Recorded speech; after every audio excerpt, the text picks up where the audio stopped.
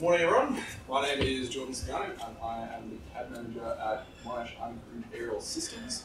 I'm here today to talk to you about UAS, what we do, what our goals are, and how Creo helps us achieve those goals. So what is Monash Uncrewed Aerial Systems? Monash UAS designs, builds and operates uncrewed aircraft for humanitarian purposes, such as the delivering of medical aid, emergency relief, food or water to remote or hard to access areas. Our goal is to advance the development of UAVs for civilian and emergency response application whilst inspiring and educating the next generation of engineers.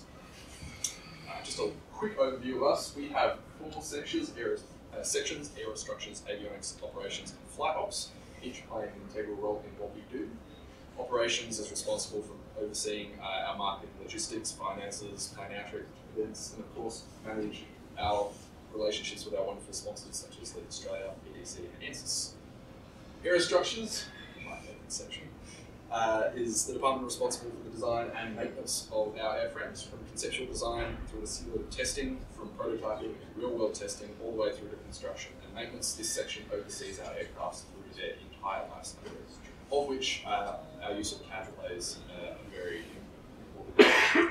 Avionics, if aerostructures is the body of the plane, these guys are the organs, they bring the plane to life. They're responsible for all of the onboard electrical flight control communication systems, as well as ground-based support hardware.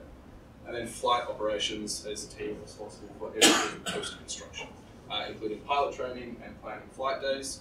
While they're waiting to get their hands on our latest creations, they're out in the field flight testing different components on test platforms, and also logging many hours on the flight simulators. So, we are presently working towards the new flying competition, which is taking place in Hamburg this September. In order to be successful in this competition, UAS will have to take off and land vertically, carry a 2-kilogram payload of supplies 10 kilometers to a search area, perform a 2.5 G turn, obtain GPS coordinate locations for 5 targets within a 12 by 400 meter search area, all within 30 minutes, all whilst maximising energy efficiency. So the objectives for this competition are quite hefty, and they've required us to design from scratch an entirely new airframe. And so our solution is the Albatross. The Albatross is a fully autonomous powered lift drone, which blends the versatility of a VTOL tricopter with the efficiency of a fixed-wing aircraft. It boasts a massive 3-meter wingspan, optimized propulsion components, and lightweight manufacturing. The Albatross achieves an estimated range of 35.67 kilometers while performing competition tasks. The anticipated weight of this aircraft is 10.6 kilograms, 2 of which is taken up by the payload, which makes it 8 kilograms roughly unladen when not in competition. To put that in perspective, this aircraft is about 1.5 times the size of me and it weighs only 8 kilograms. That is primarily owed to our use of leading edge composite materials, as well as a careful design process, of which computer-aided design has played a huge role. And it's an integral part of what the team does. It enables us to bring the ideas of the team to life and communicate and evaluate our solutions before we begin the costly process of construction. And CAD Manager is the tool in which we use to do this. So before we had this very attractive render over here, we had this. And I'm sure many of you have seen that before. You see, UAS applies a very top-down approach in a lot of our modelling, and Creo enables us to do that fantastically. This blue collection of shapes here is a skeleton model, and it actually remains in our assembly to this day. It acts as a sort of global variable for all of the other parts in the assembly, which allows us to make needed adjustments at the source with flow-on effects to the rest of the assembly. Something which was heavily used during the conceptual design phase in the early days, when changes were being made with great frequency. So due to the nature of what we're designing in UAS, we're often faced with very complex aerodynamic geometries. Geometries that need to be as small as possible to reduce drag, and yet fit a substantial amount of hardware.